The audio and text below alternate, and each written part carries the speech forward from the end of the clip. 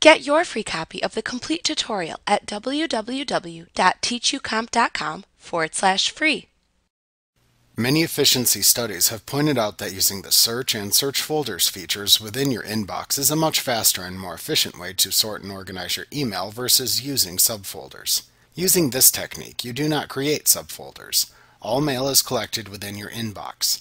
However, you then use the search feature as well as create specific search folders that will selectively filter the inbox to display only the mail items you wish to see at that time. Let us examine how the Search Folders feature works within Microsoft Outlook.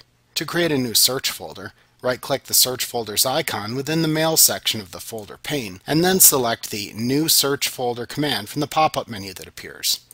In the New Search Folder dialog box that appears, you can then select the criteria by which you want to find mail.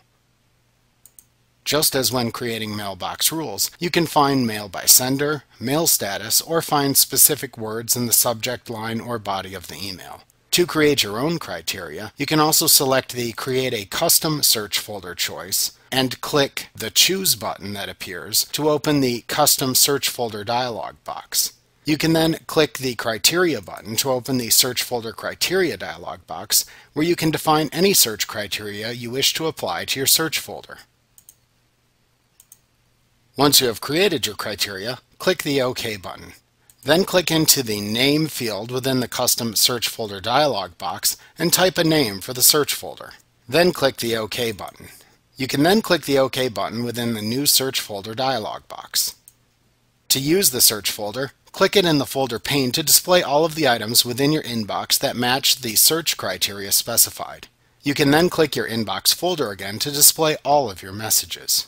Separately from creating a more permanent search folder, if you want to find a particular piece of mail within your inbox, you can do a quick search to find it. To do this, select the inbox folder and then type the word or words for which you are searching into the instant search text box that appears above the folder. Outlook will then filter the inbox to display only the messages that contain the text for which you are searching. You can then click the small X button that appears at the right end of the instant search text box to clear the search terms and display all of the messages in your inbox again when you are finished.